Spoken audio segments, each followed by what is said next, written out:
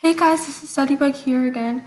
This is part 2 AP Human Geography review for agricultural, urban, and economic and political. First part is agriculture.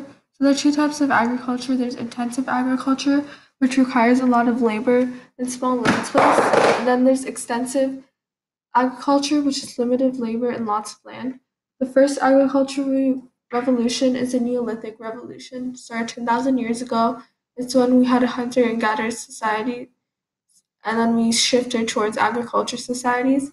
And there's the second agricultural revolution during the Industrial Revolution around 1750 in Europe, and we used machines to increase food production and support industrial centers. Third agricultural revolution is known as the Green Revolution. It began after World War II and the spread of modern Western machines, farming methods, and scientific development. The fourth agricultural revolution is Organic Revolution, which happened in the early 2000s when growing concern over GMOs, genetically modified organisms, led many individuals and states to transition to natural organic food. So there are many types of agriculture. Pastoral nomadism is a form of subsistence-based agriculture. And so what subsistence means is you're only doing it for your own family, for your own community, and not like large scale farming. It's like so pastoral nomadism is basically when you're grazing. It mostly occurs in developing countries with dry climates. Then there's shifting cultivation, which is a form of agriculture where people shift activity from one field to another. And then there's trench when each field they burn, they leave alone, and then they leave alone. And this is found in developing country. And then there's trenchments, which is seasonal migration. Another type of agriculture is intensive subsistence. It's a form of agriculture where farmers work intensively to subsist on a parcel of land.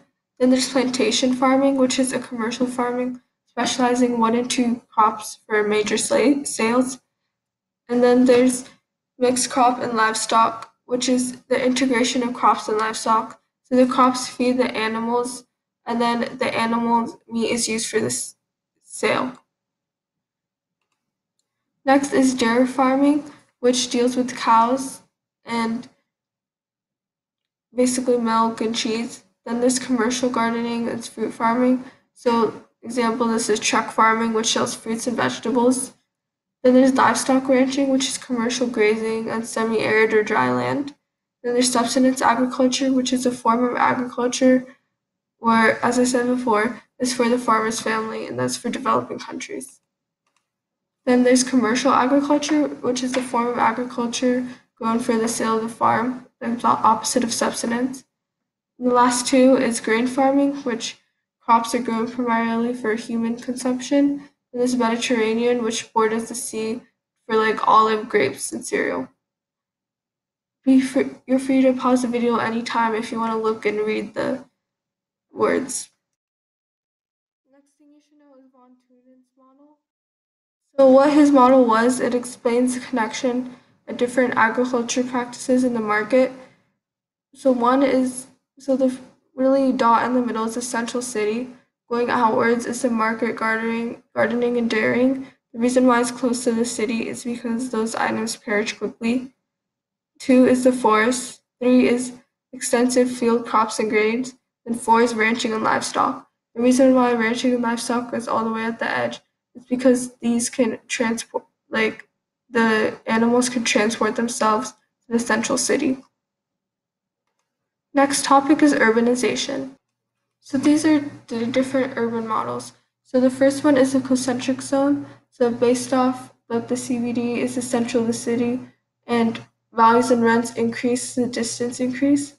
Then there's a gravity model, which means that the interaction between urban centers can be calculated by size and distance. Decreasing interactions in size and distance increases. Next is the multiple nuclei model, which accounts for the growing importance of cars and commuting. So the different sectors within the city and they support each other. Below that is the urbanization peripheral model, where urban cities consisting of an inner city surrounded by a large suburban residential and businesses areas tied together by beltway or ring road. Next up is the Hoyt sector model. So different areas, different activities are by chance of environmental factors. So as you can see, these wedge out. Then there's the central place theory, which explains the relationships between the location of businesses in relation to the population centers. So it basically means that people will travel less distance for essential goods but will travel further for consumer goods. That goes into the topic of threshold and range. Range is how far a consumer is willing to travel for a good. The threshold is how much people it requires for the good to be produced. You should also know the galactic city model, which is the design based on urban sprawl. So that's when there's a city in the center, but then there's suburbs like surrounding the CBD. An example of this would be Phoenix, Arizona. So the sprawl allows many services to locate on the edge of settlements, and low-income residents live near industrial areas and highways. Any point or place in the urban hierarchy that has a certain economic reach or hinterland. So the center focus of the goods and service produced for the hinterland and its dominant urban influence as well. Next, you should know urbanization for the primate city rule. So that means the largest city is more than twice as large as the next city in terms of importance and population. Then there's rank size rule where you have the largest city and then half the number of that in rank one, then 1/3, then rank one, then 1/4 of the rank one, and then 1/5 of rank one. This is really prevalent in the United States. These are terms to know regarding urbanization and industrialization. Agglomeration is the same types of businesses in the same type of location. Brownfields or previously developed land no longer in use due to deindustrialization. Example of this would probably, there are a lot of brownfields in the Rust Belt, which is in the Midwestern United States. The reason why those places are deindustrializing is because of offshoring and outsourcing, because which is when companies move to countries with lower wages and less economic regulations so that they can make more of a profit. Then there's gentrification, which is renovating deteriorated urban neighborhoods so that more affluent residents would come. Then there's blockbusting, which you encourage a certain race to sell their homes at a lower price, saying that when a new race moves in, prices will decrease. This is illegal. And then there's ethnic enclaves, which is a geographic area with high ethnic concentration, characteristic cultural identity, and economic activity. An example of this would be Chinatown. The next topic is economic terms.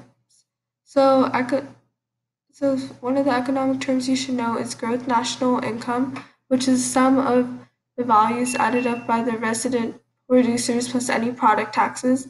And there's gross domestic product, which is the sum of the market values of prices of all final goods and services.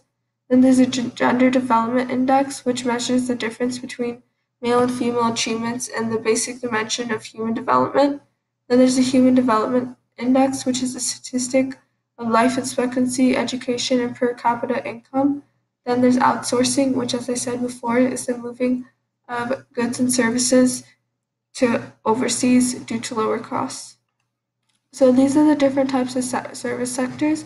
There's primary, which is when natural resources produce raw materials. Secondary, which processes the raw materials. Quaternary, which is information-based services. Quaternary, which is household services. Tertiary, which is distributes the goods and provides services. These are the two different developments. There's raw-style stages of development, where a country is traditional, agricultural, then a preconditions to take off, maturity, and high mass consumption. Then the Wallerstein, which theorizes the world as a unified economic system in which countries have different roles depending on each other: core countries, semi periphery countries, and periphery countries. What Wallerstein basically says is that the core countries are the rich countries, take advantage of the semi-periphery and periphery countries, and that the countries can't really move up. And there's criticisms of both theories. For the Rousseau's levels of development, people say that it's too simple and that it follows the Western capitalistic model, and that's not necessarily the only way.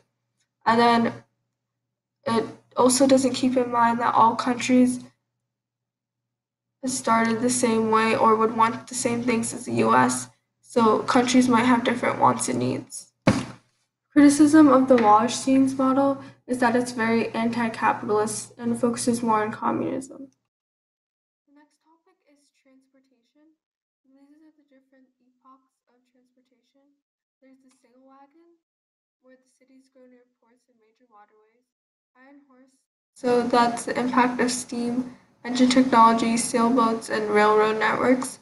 This is steel rail, which is the development of long haul railroads and national railroad networks. There's auto air amenity, so the growing rate of gasoline combustion engines.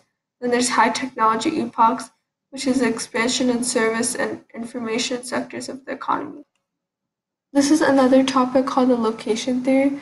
So what it basically means is that weight losing industries, which is a large amount of input for a product that weighs less, would be located close to the resources. Example would be the steel and copper industries.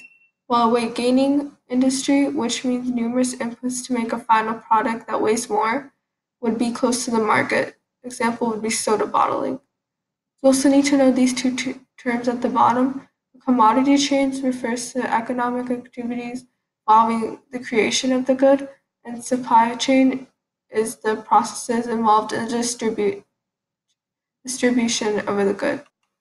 This is another theory called one theory is called the Mackinder-Hartland theory, which means, and what he said is you basically have to control the heartland in order to control the world.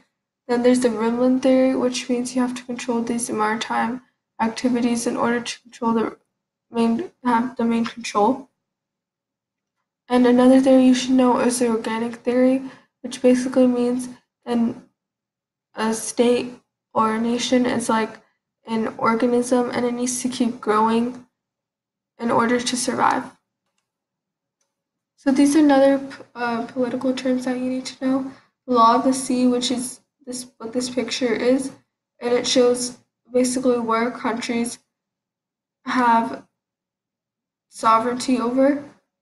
And speaking of countries, with a definition of that is identify land area. A state is a population under a single government. A nation is a population with a single culture. A nation-state is a single culture under a single government. Stateless nation is a nation without a state. And imperialism is a policy extending a country's power and influence through diplomacy or military force. There are different forces that bring a nation together or apart. What brings a nation together is what's called a centripetal force. What brings them apart is called the centrifugal force. Ethnic conflict, social injustice, poverty are all centrifugal forces.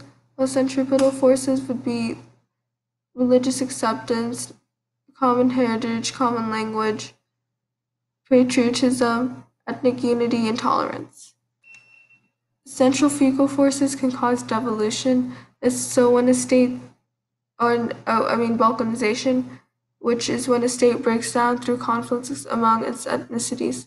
Then devolution is when regions within a state gain political strength and growing autonomy at the expense of central government. Moving on, you need to know the types of boundaries.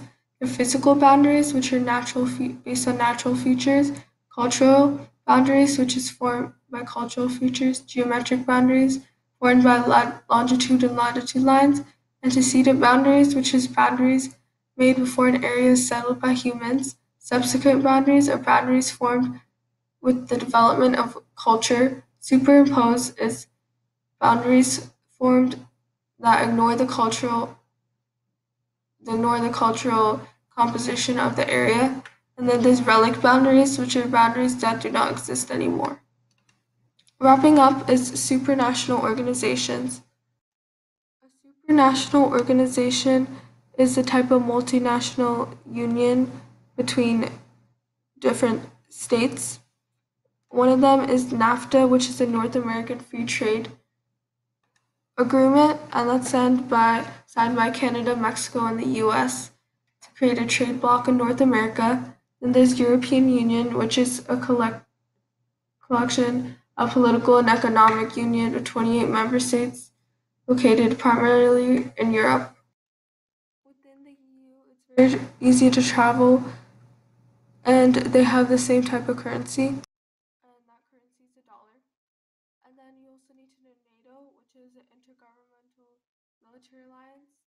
And then you need to know the UN, which is an intergovernmental organization tasked to maintain international peace, security, develop friendly relationships among nations, achieve international cooperation, and harmonize the actions of nations. So we reached the end of our video. Hope you watched both parts and you were able to review with me. Make sure you like, comment, and subscribe for more videos like this. I hope you all do really good on your AP Human exam. Good luck and happy studying. Bye.